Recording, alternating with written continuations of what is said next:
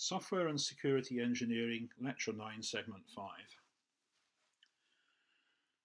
The system safety isn't just a matter of the hardware, the software, and the people who operate it.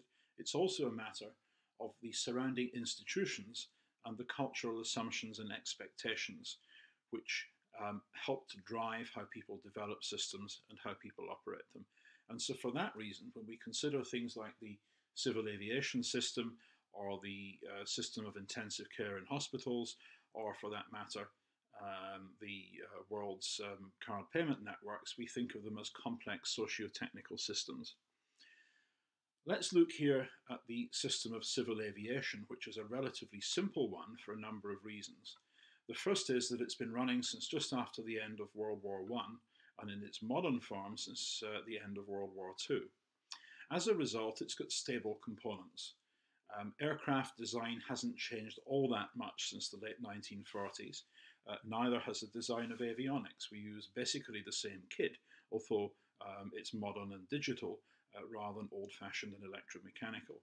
Pilot training is much the same as it was in the 1940s or 1950s. Flying on instruments is still the same skill, and air traffic control works in the same way. As a result, you've got stable interfaces, and in particular, we understand crew capabilities, and we also understand the capabilities of maintenance staff and air traffic controllers and other key stakeholders. What's really critical is that there are better incentives for learning than with medical devices. If your infusion pump fails when you're in critical care and you die, well, you were sick enough to be in critical care, so you might well have died anyway. And so if there was a mistake, it may not be investigated very much. And since the deaths occur one at a time, distributed all over the world, there's never the political will to do something. Air crashes are different because then lots of people die at once. It's front page news. It harms the airlines financially. It harms the aircraft vendors financially.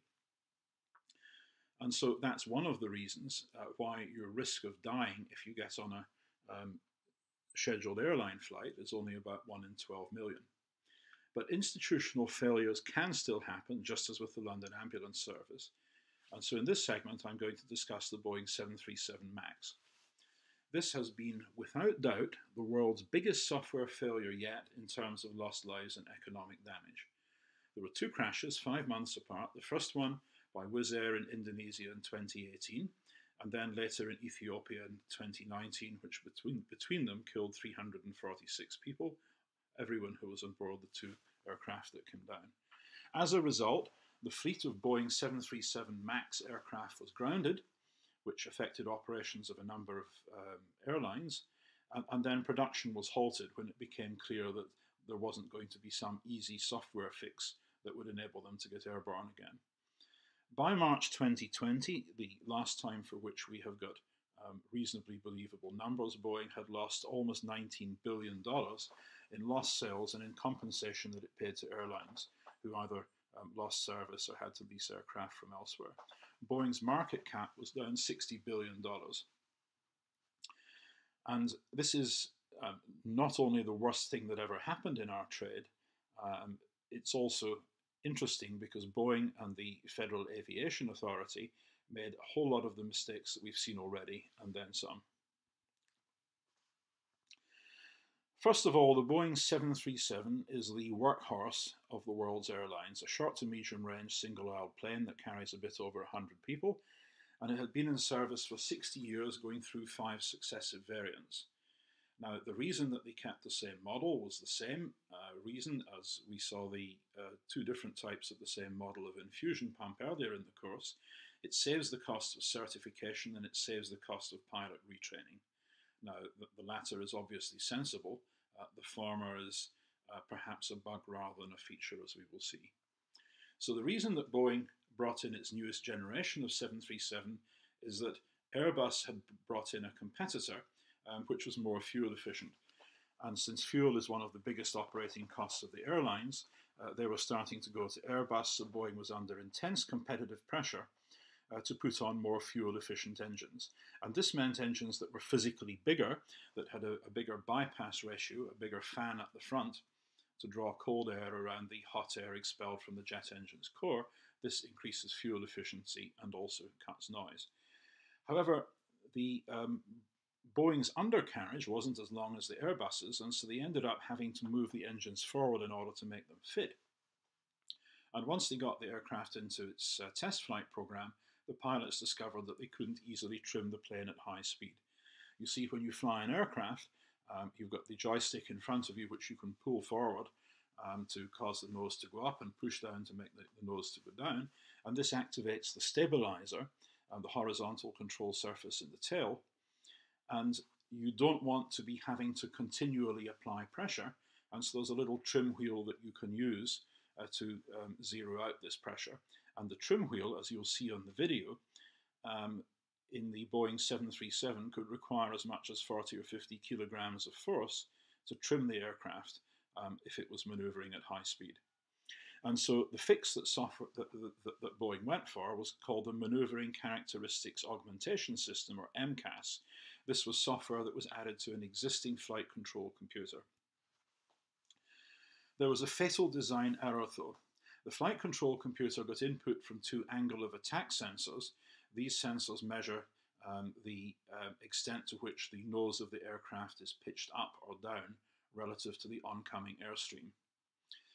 However, the MCAS software used only one of them, and this was really, really dumb because angle of attack sensors are regularly damaged. Bird strikes, ground crew knocking the sensor with a staircase, all sorts of things go wrong.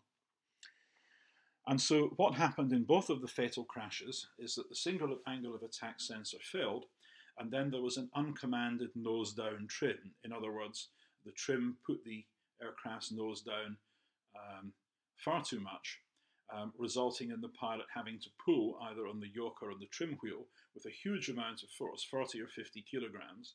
That's the weight of a small person, in order to keep the nose up. In the case of the Indonesian flight, they managed that for a while and eventually lost. In the case of the Ethiopian flight, they lost it shortly after takeoff. Now, this uncommanded nose down trim happened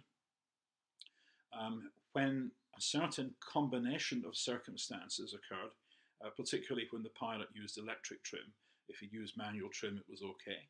And as you'll see from the video to which I've linked, the logic around this was slightly flaky, like Tharag. But of course, once you had two crashes, people looked at it and they figured out what was going on. There were aggravating factors. Boeing did a safety analysis of the kind that we've described earlier in this course, and they wrote down all the things that could go wrong, as you would do in a failure modes and effects analysis.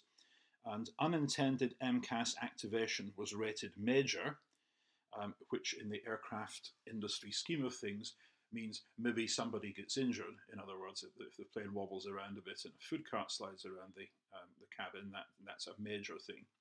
Rather than catastrophic, a catastrophic failure is one where everybody gets killed. And as a result, the failure modes and effects analysis wasn't continued and carried out thoroughly on the MCAS software itself. In fact, in order to minimize the amount of retraining that pilots would need when moving from existing 737s to the 737 MAX, Boeing lobbied the FAA to allow them to remove MCAS from the pilot manual.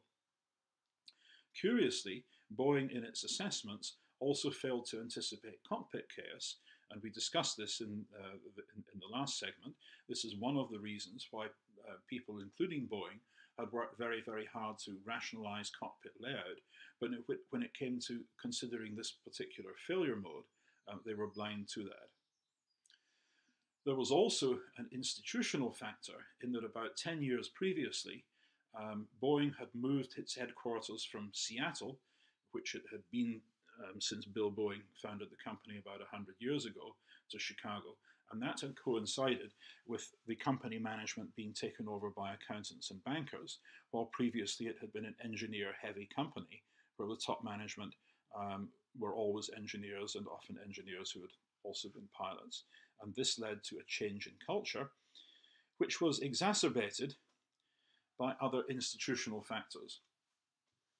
Now, Boeing is in essence a monopoly, within the USA because they've been allowed to take over the previous competitor, McDonnell Douglas, and had managed to marginalize a number of the smaller aircraft makers overseas. Its only real competitor is Airbus in the European Union.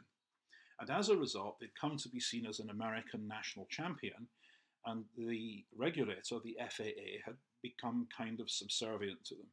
Now, one of the ways that this expressed itself is that Boeing took over much of the safety assurance from the FAA's own staff, and the manager in charge of this, although located in Boeing's facilities in Seattle, was no longer reporting to the FAA but to Boeing management.